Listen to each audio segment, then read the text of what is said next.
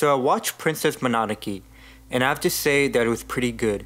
It was engaging, with an interesting story, and it was a film that was quintessentially a Miyazaki film. It engaged in some of the same themes that his works are known for, themes that range from war, love, friendship, culture, and environmentalism.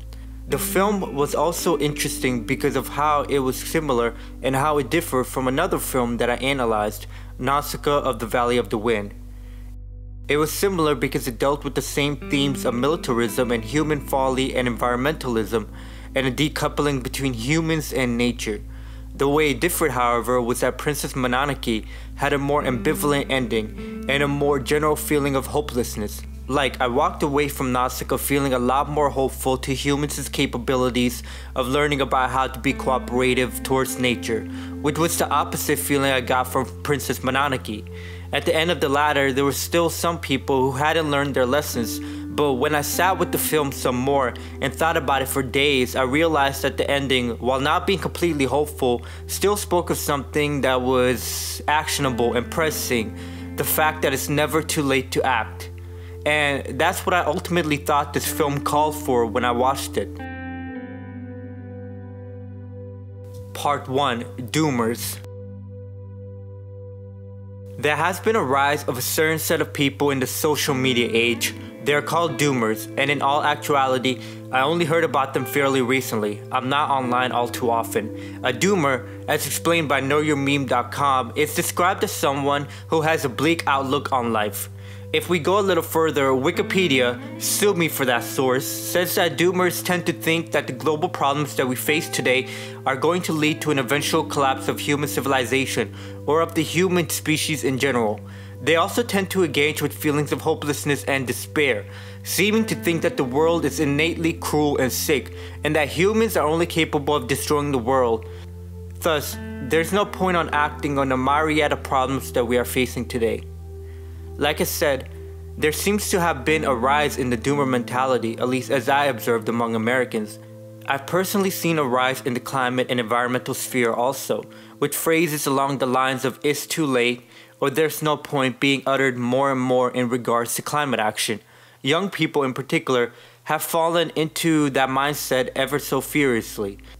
Alexandria Valerio, writing in The Guardian, knows how, even though young people are particularly active and a staple of the modern climate movement, a lot of them still express doomer sentiments when thinking of climate change. They think that we're at the edge of civilization itself, that climate change will cause civilizations to fall as we know them. These young people often realize that drastic and massive systemic action is needed to address climate change, but think that kind of action is unlikely to occur, and that the world is racing to doom. Increasingly, people are taking climate change and environmental issues into consideration when they think about having kids. In one study, interviewees frequently mentioned overpopulation, overconsumption, and a general feeling of being selfish for having kids in a climate-stressed world as to reasons why they were hesitant to have kids. There was also a general sense of doom among most participants of the study, thinking that unfettered climate change will bring about turmoil. Thus, they felt guilty bringing kids up in a world worse for them. In another study, 1 in 4 childless adults mentioned climate change as a reason that factored into their reproductive decisions. Young people and Hispanic people were particularly likely to cite climate change as a particularly salient concern and factor. So, there has been a rise of climate doomers as climate change fails to get addressed year after year. A lot of that rise is from young people who have expressed gloom and feelings of no hope when thinking of the future.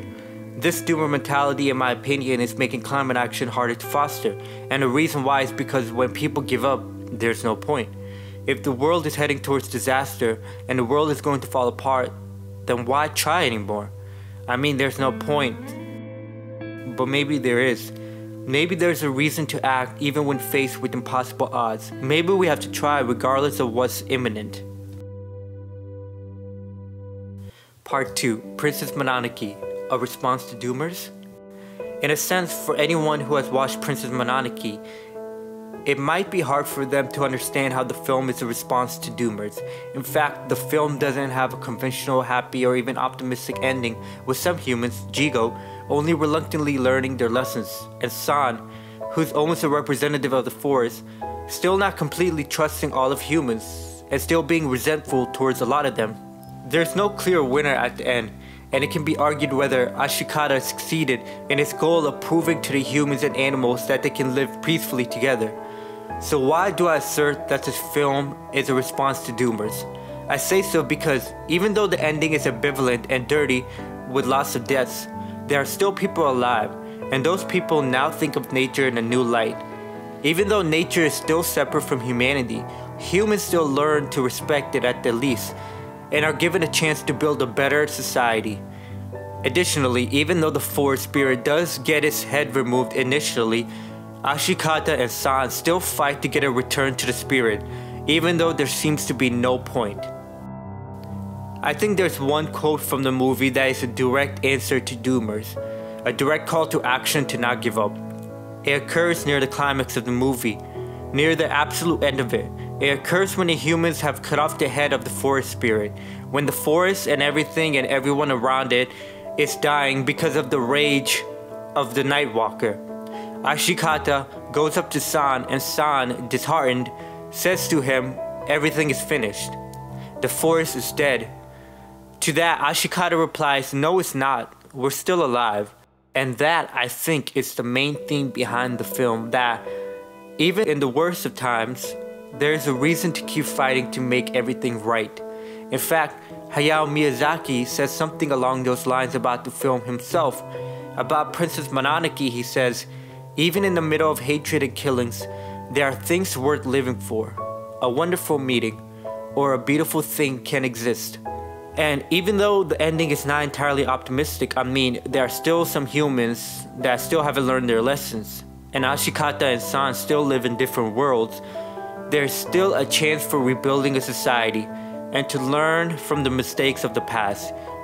Humans are shown as ugly and disgusting, but also full of love and caring.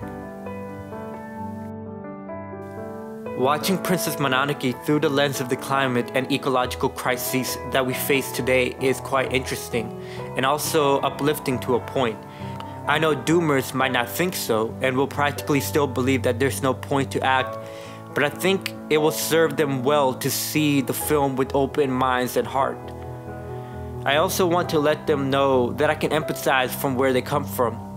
It can seem that we are perpetually behind and that every year is a year of failure, with the goal becoming too far to obtain. So some of us fall into despair, thinking that the goal of living at one with the planet is beyond us. But I just want to say that giving up is not an option, that succumbing to the doomer mentality is dangerous. Yes, we still have a lot of work to do.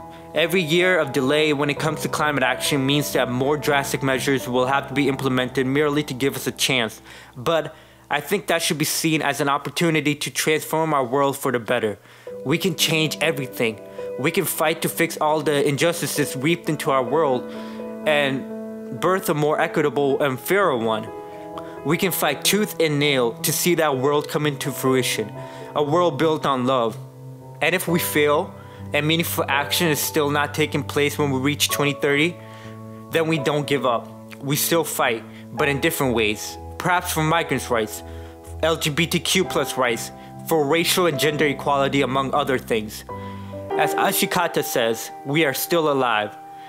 And as the foreword to the IPCC 1.5 degrees Celsius report makes clear, every bit of warming matters, every year matters, every choice matters, and the worst choice of all will be to give up.